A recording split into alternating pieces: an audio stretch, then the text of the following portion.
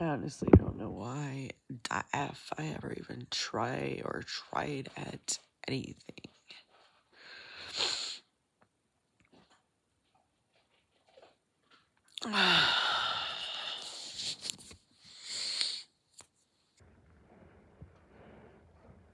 If you knew my true story, it's one of getting fucked over constantly and nothing ever being made right. So goes life. Just show up. You never get anything anyways. It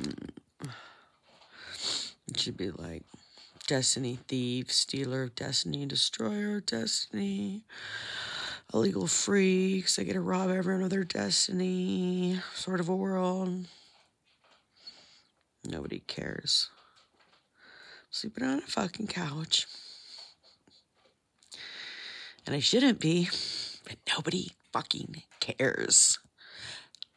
And if they do, who the fuck makes anything right?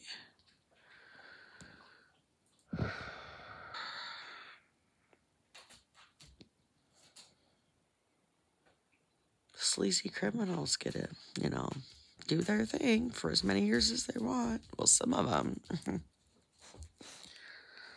Some people can keep their nose clean, try hard, pass all the tests, do everything right, outlive so many freaking death schemes and plots against them. But guess what?